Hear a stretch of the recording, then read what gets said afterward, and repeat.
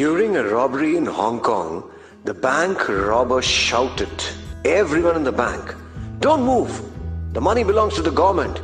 Your life belongs to you." Everyone in the bank laid down quietly.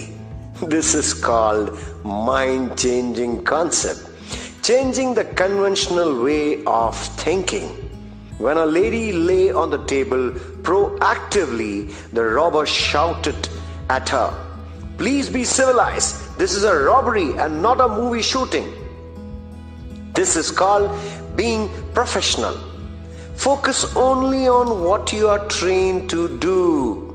When the bank robbers returned home, the young robber, MBA trained, told the older robber, who has only completed 6 years, that to a primary school, "Big brother, let's count how much we got."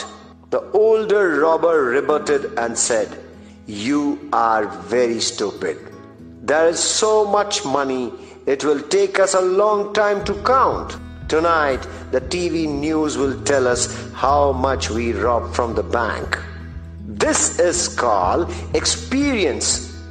Nowadays, experience is more important than paper qualifications. After the robbers had left, the bank manager told the bank supervisor to call the police quickly. But the supervisor said to him, "Wait, let us take out 10 million from the bank for ourselves and add it to the 70 million that we have previously embezzled from the bank." This is called swim with the tide, converting an unfavorable situation to your own advantage.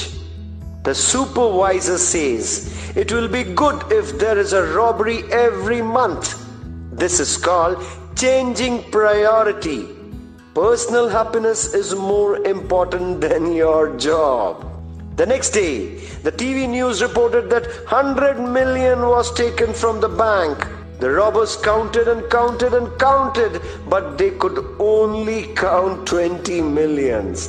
The robbers were very angry and complained, "We risked our lives and only took 20 million. The bank manager took 80 million with a snap of his fingers. It looks like it is better to be educated than to be a thief." This is called knowledge is worth as much as gold. I hope you would have taken great pleasure in listening to this one lesson on corporate management in a nutshell. Lighter moments though, enjoy, and if you have liked it, do share this to many. Thank you.